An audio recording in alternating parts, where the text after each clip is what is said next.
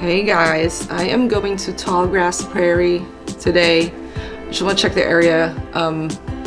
It's like acres of land where you can hike, or you can go and picnic, or you can go nature trailing, watch like wild animals like bisons. You can also go there and paint. You can bring your easel and your canvas, but I don't think that would be a good idea for today because I heard that they're burning the grass.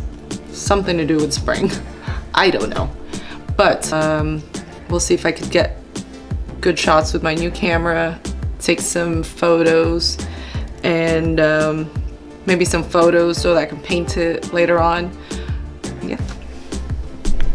So I'm gonna be on my way to the Tallgrass Prairie National Preserve in Strong City in Kansas. It is 114 miles from here, so it's an hour and 42-minute drive. All right, see you there.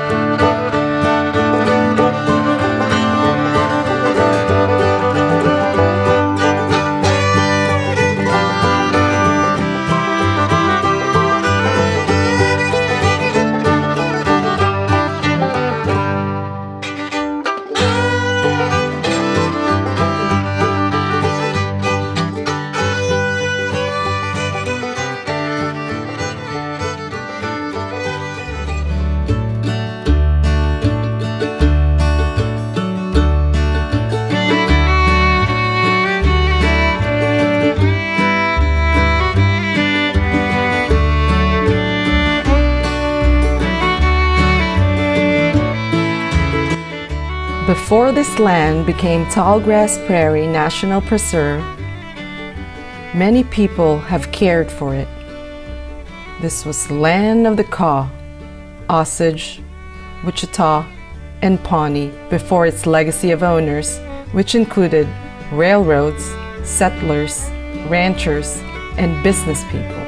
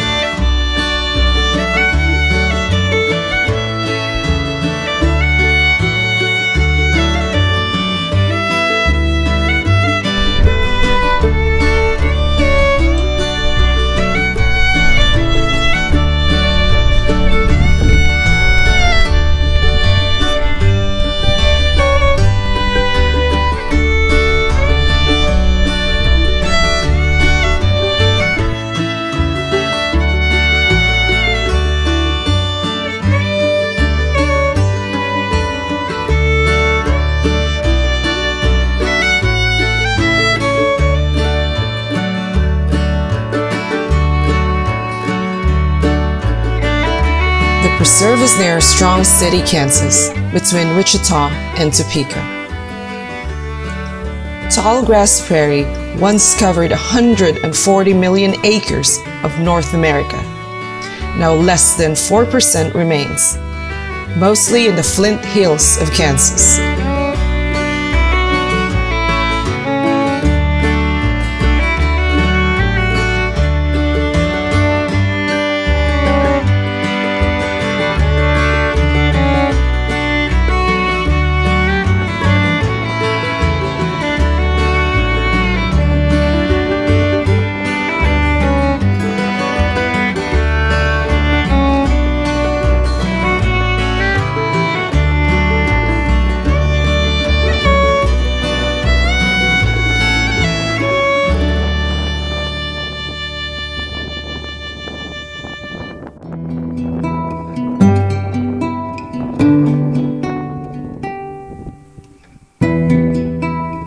Before humans lived here, lightning-ignited fires raced unchecked over the prairie until a large river or stream stopped them.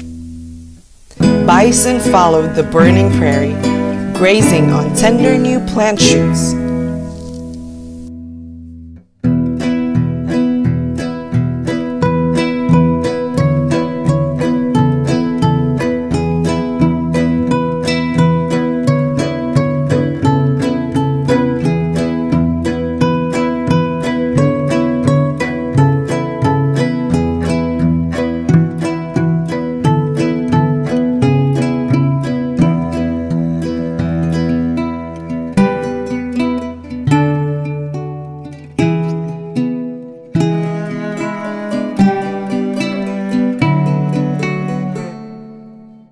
American Indians knew well the value of the prairie and of human harmony with nature.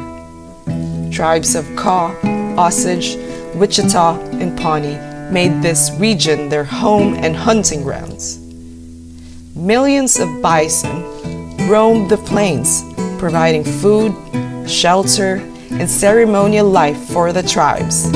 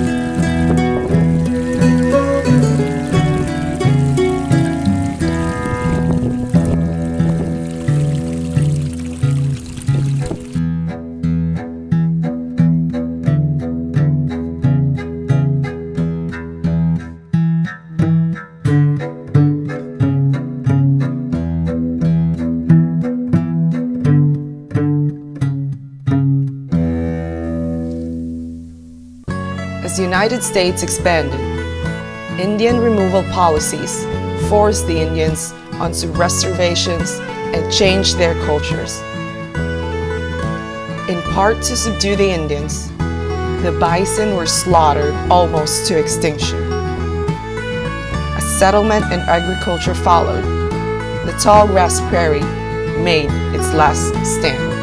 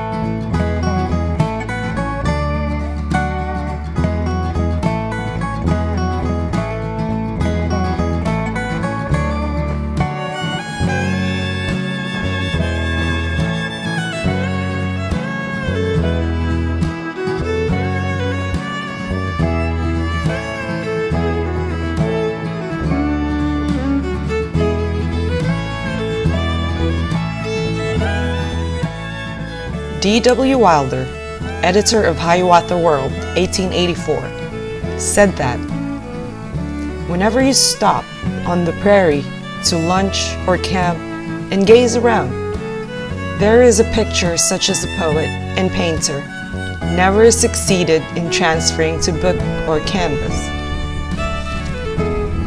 We ought to have saved a park in Kansas, 10,000 acres broad, the prairie as it came from the hand of God, not a foot or an inch desecrated by improvements and cultivation.